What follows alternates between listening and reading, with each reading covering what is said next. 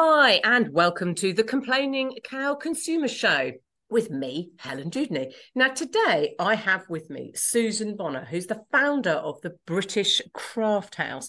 Now, this is going to be a really interesting chat because this week we've seen a lot in the news and heard a lot in the news about Etsy and the reserve that they're holding on from sellers. So we're going to chat a lot about Etsy and what the British Craft House is and plans for the future. So Susan, welcome and thank you for joining me. Hi, Helen. So tell me a little bit about what is going on with Etsy and why it's hit the news this week. Well, it's been a bit of a pantomime, I think, really. It's interesting that the problems that Etsy they've been having for a few weeks or months even, and it's just really hit the news this week. But they have decided somewhere along the way to hold sellers' money in reserve.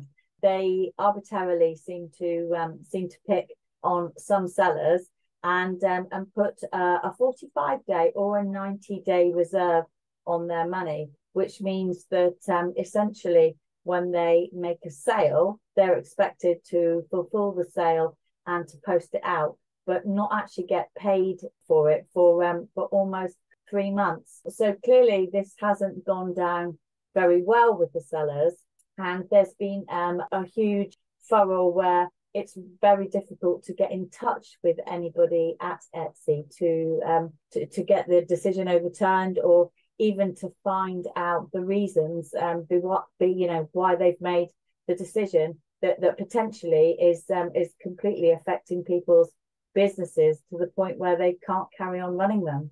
Does there seem to be any sort of logic to it other than Etsy just doing it at will and probably earning some interest on that money?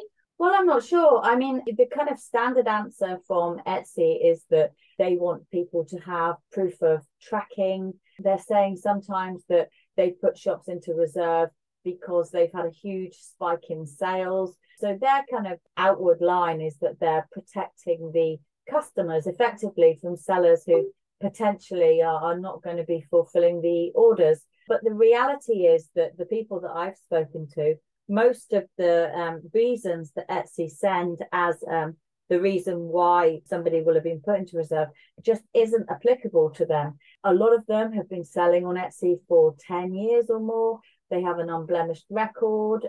They have all 5-star reviews. And in fact, one of the sellers on the British Craft House had a sale on Etsy, and she got the sale one day. She posted it out the following day.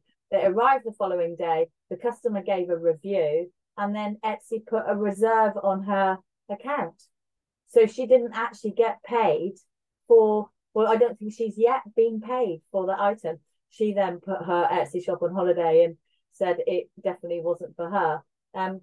But I think the main problem is the fact that when you try and get in touch with them, there's no telephone line you can use, not really a direct email. And when you use the contact that's within the Etsy system, you end up talking to bots who are unlikely really to give you the answers that you need.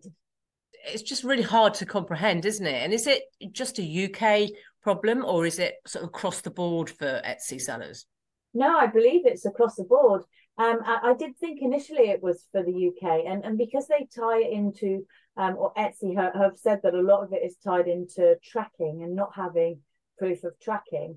I think part of the problem with that is they're looking for UPS tracking numbers and essentially American postal system tracking numbers, which obviously if you're selling in the UK, you're not going to have. But I understand that it's a worldwide problem and pretty big within the United States as well. One of the issues with them requiring tracking as well is that obviously to send something with tracked post costs quite a lot of money. So that's fine if you're selling something that's £100 or £50. But if, for example, you were selling birthday cards at £2.95, you're not going to send that on any kind of tracked courier delivery so that you get proof of arrival, because nobody would actually pay the postal costs. No, which are huge. Yeah. As we know. Well, it looks like Etsy have this week backtracked, but only in the UK, isn't it? And people are starting to get the removal of this reserve, but not all of them. No, I have one. I have one seller on the British Craft House who has been put onto reserve this week, and she had a sale. She makes the most beautiful wreaths, and she had a sale to the United States. They put her into reserve, and so basically they kind of kept their 70%. But also they take the percentage out of the postage as well. And so the amount that she's actually being paid is not enough to cover the postage to post it, let alone getting any profit for Yeah. what she's made. And she said yesterday she could see that there were some people who were having the reserve changed from 70% to 30%. Some people were having the reserve lift, but she's had nothing. She's still, I think her date is kind of ridiculously at the beginning of October when she can be expected to get the money for something that she's already had to post. It's just madness, isn't it? I mean, so tell me a bit about why and when you set up the British Craft House. Because in fact, it was, I believe it was sort of more than just this reserve thing, which is actually quite recent. Oh, absolutely. Yeah. So I used to sell on Etsy. I sold on Etsy from 2010, and I had a fairly busy shop. In fact, Etsy back then was really lovely, very handmade, much smaller. In fact, I went to Etsy headquarters up in Shoreditch on a visit. I was captain of an Etsy team, which is kind of where the British Craft House and the people behind it started. And we went up to Shoreditch and had the most amazing day. And that was Etsy's idea to get all the captains of teams around the country to work out how they could grow within the UK. Obviously, they did that fairly successfully. But over the years, when I was selling on there, it became kind of increasingly aware that really everything was set up for the American market. And in about 2017-18, Etsy decreed that if you wanted to be seen in their searches within the site, you had to have free shipping. So this is kind of free worldwide shipping. And so obviously you can choose where you want to ship to. So there'll be lots of sellers within the UK who only decide to sell within the UK, and people in the US who only sell to people in the US. But my market, so I sold photo albums and keepsake boxes, and my market was very much in the US. And I made Scottish themed items that went really well, kind of especially in the New York area randomly. But my books cost £14.90 to send.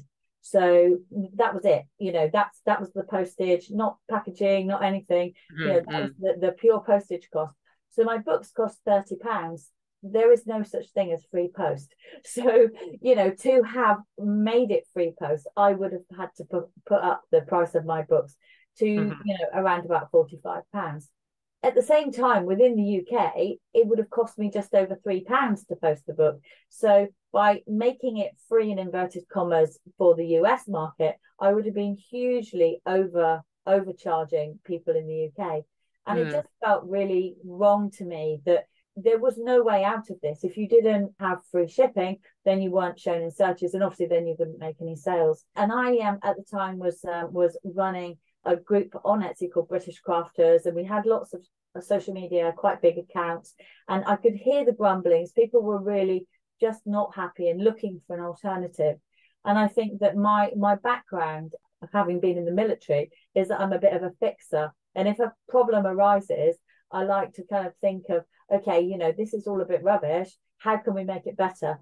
Could I do anything, to make this better? And so I kind of had planted the seed in my head that maybe there was room for a UK platform that supported handmade. There are a few in the UK. Some of them are as old as Etsy is, and they've just never really taken off.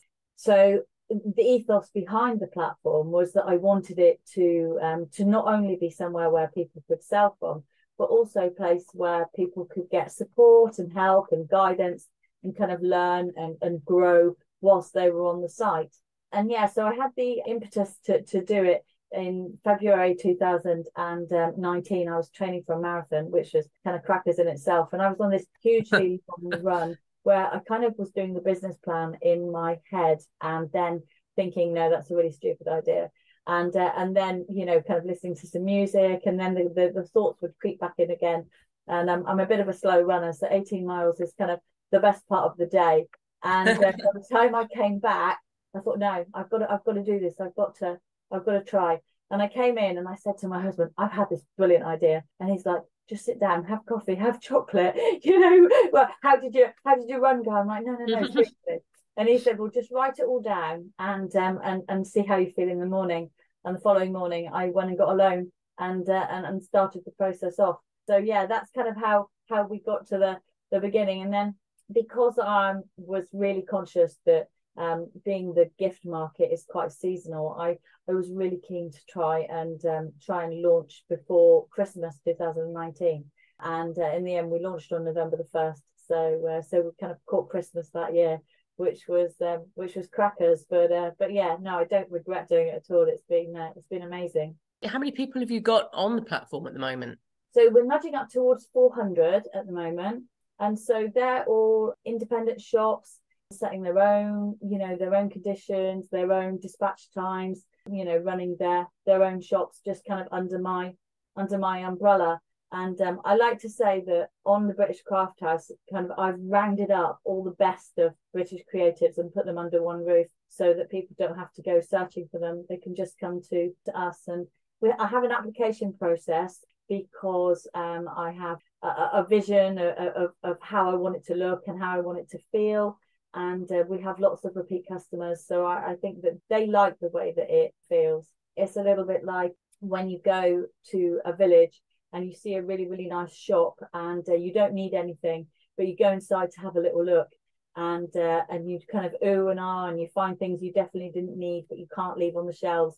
And then you leave with packaged tissue paper. And then when you go back to that village, you will always go back there to that shop, and that's the kind of feel that I always wanted to have. Yeah, I mean it's interesting. You've got 400, but have you seen it sort of a big increase in this week as people must be looking for alternatives to Etsy now? Yes. So I've had about 20 sellers join already this week, and I've had about 150 applications from people to sell. So a lot of them have been accepted, and I'm just waiting for them to subscribe. I think a lot of people were probably testing the water to see if they would be accepted, and that's absolutely fine. There's a few people that I unfortunately haven't been able to accept, so that's kind of the worst email to write. One of the things that we do differently to any of the other sites within the UK is that we pay for advertising. So every single listing on the website is advertised on Google Shopping, Facebook, Instagram, Pinterest. If there's a place to advertise, I pay to advertise, and that brings us in a huge number of sales. But there's a kind of criteria really that's important with selling online, with having really good photographs, having really kind of a clear look. And unfortunately on Etsy, because they have such a huge global market and spend $2 million a day on advertising, it's easier on those sites to kind of hide a bit. But with not that many items in comparison, everything is very visible. So that's why we have the application process, just to make sure everything is completely in line with what we're looking for. So what other things do you think that you're doing differently to Etsy? Because I know people are leaving Etsy for a lot of reasons, not just this reserve business. We are, obviously we're much smaller, we still have the human touch. If a seller's got a problem, if they email or if they message, then I will reply. I've in the past spoken to some sellers on the phone if they need help talking through a particular thing. Sometimes that's easier than going through kind of 10 emails. We have a different kind of payment system to the one that Etsy uses, in that the relationship financially is between the customer and the seller, whereas Etsy has this obligation to fulfill orders, etc., which is why they keep the seller's money back. For me, it's all completely with the bank. And so we, in our 4 years, we've had very few issues. But if there was an issue where, for instance, a seller didn't send something and suddenly closed their shop and I couldn't get hold of them, then basically the bank would intervene and get the money back to the customer. So there's no risk to the customer really. And from the seller's point of view, they're in control of their own finances. It's, I'm getting my commission from their sale, but apart from that, the money is going straight from the customer to the seller. It's an interesting one, isn't it? Because when you hear some people like, "Oh, buy British," oh, we're still buying British. It's just on Etsy, but actually, we could be buying British on a British site, which is absolutely keeping it here. Yeah, and it's funny actually, on my Instagram post, which kind of blew up, I got lots of messages from Brits abroad saying, "Why can't we sell with you? We want to sell with you." And no, so we are very much just sellers within the UK, but it does mean that you can be absolutely sure that when you buy something on the site that it's been handmade by someone somewhere in the UK, in their studio, their garage, their garden, their office, their dining room table, wherever it is they do their work. But it's you're genuinely supporting a small business that's based in Britain. And I kind of see that as shopping local as well. Actually, I know that you kind of think as shopping local being shopping in your town, but yeah, shopping within the UK, kind of keeping all the money within the country is definitely a good thing at the moment. And they are true crafters and not just buying stuff from shops and selling it on Etsy. Oh, absolutely. And there was a program on Watchdog earlier in the year. I don't know if you caught it, where there was somebody actually on Etsy that was buying things from B&M. They weren't even doing anything with them. They were just listing them as handmade in a shop. And I think that's part of the problem with Etsy, I guess, is that it's so big that it's impossible to police. Yeah, it doesn't have the checks and measures in place. No, and there's lots of there's lots of people reselling things on there, because you can do kind of an image search, and you'll see 20 sellers all selling the same thing, and quite often they use the stock image from from the supplier's website. They don't even change the image. And the sad thing is that, of course, there are some amazing sellers on Etsy, and some people who are doing tremendously well, because Etsy's got such a huge reach and such a global audience. And it is a shame that they're now having to sit alongside resellers. And I heard a story the other day where somebody had basically kind of copied their whole shop, including their products and their product descriptions. And then they had reported the original shop to Etsy as selling, not handmade stuff, and having copied the images. And Etsy closed down the original shop. And again, this poor lady had no recourse. And she did this appeal with Etsy, and basically they came back, and their final thing was, do not contact us again. This matter will not be discussed. I think she'd been on there for 4 or 5 years.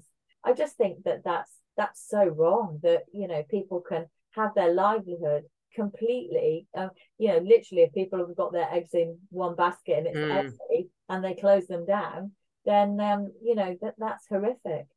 I mean, that's just ridiculous, because you just think, well, you just need to look at when they started. Yeah, and that's evidence enough, surely. But I think that, again, that goes back to the whole problem that it's not people that are making these decisions, that it's bots and AI and automated systems.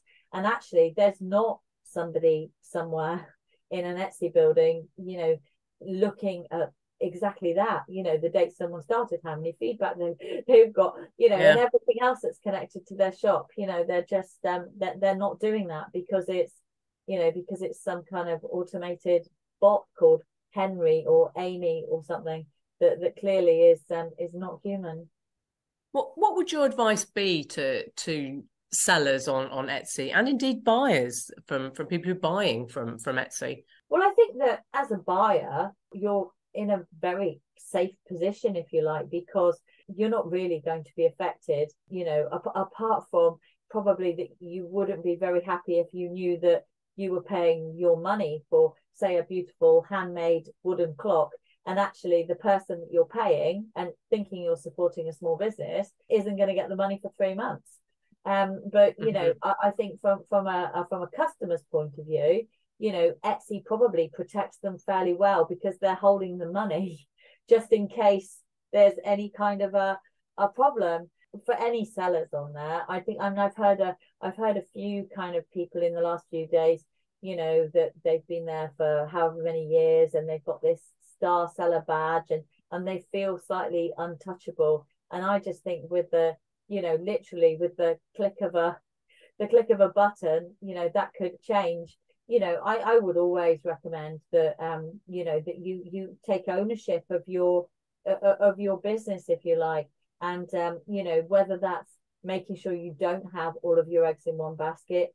So whether you set up on a secondary platform, or you set your own website up, or you make sure that you've got a really good following on Facebook, or somewhere on social media, on Instagram, so that if your shop was closed with the press of a button, that you've still got your audience. The other thing that I always say to small businesses when they're talking about how to establish and to grow is to have a newsletter. And I think that having a newsletter is the best thing that a small business can do when they're starting, because at the end of the day, all of the social media platforms are flaky. If you put a post on Facebook, I've got nearly 50,000 followers, likers on Facebook, and probably about 150 get to see a post. And to the point that when I'm doing giveaways and things for the British Craft House, I always do it via the newsletter now, because I know that that's gonna bob into 15,000 people's inboxes, whereas putting out a post on social media can reach a few people or not, depending upon which way the wind is blowing. So no, I do think that's kind of a good idea to kind of keep your customers close to you, really. And if they're happy for you to have their email, then that's like liquid gold, really. So what are your plans for the future now? We obviously are still relatively unknown within the UK, and so it's just to keep growing and expanding, and to ultimately I would like us to be a household name. I'd like us to be the place that people go to when they want something that's genuinely handmade and made in the UK. And the feedback we get from our customers when they come back is that they love it. They really do. I think it's quite different. I think we have a different energy to other places, and people really care, about the reputation of the site as well as them as a seller. So everything goes out kind of packaged with with the utmost care and a little bit of love. And so I think just to become more well known. And obviously for me that's a challenge to continually reassess how I can be seen. And I shout with a loud hailer, wherever people might be listening. We've got really, really lucky, or I've got really, really lucky in the last couple of years. We went to Downing Street and did a Christmas market last year. There were just 12 businesses chosen from around the country. I was literally opposite number 10 with around about 200 items from different sellers on my Christmas setup.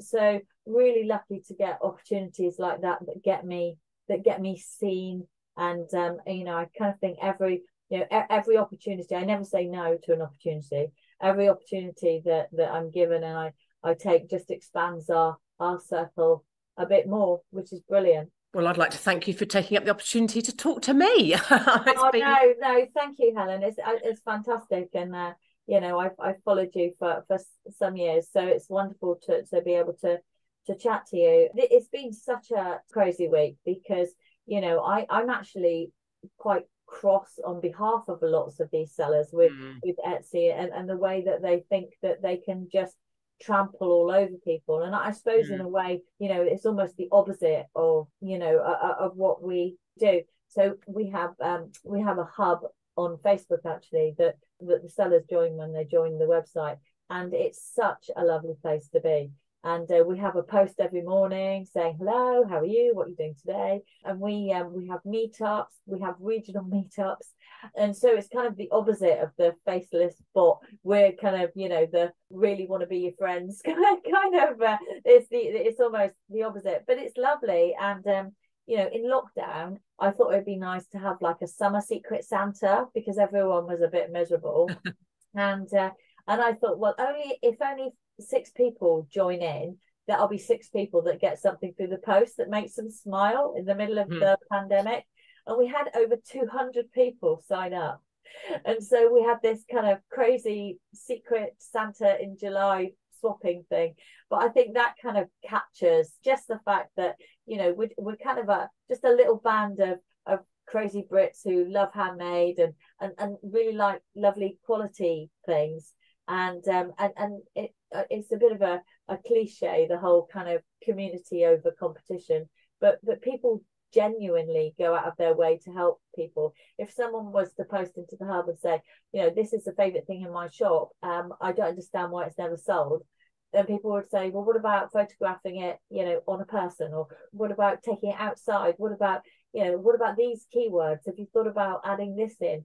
And quite often that thing will then sell, because it's almost like having colleagues, I suppose, but also people that are cheering other people on. We had our first seller who went through 2,500 sales last week, and that was immensely exciting. And obviously I was really excited, the seller was really excited, but everyone else was really excited as well, because it represents, the possibility that they can do the same, just that everyone cheers on everyone else's success, which is brilliant. Yeah, I think but when people say, oh, they're my competition, well, it's not about that, is it? It's about a rising tide raises all ships. So, you just, if you're helping someone else, they're helping you. You all grow.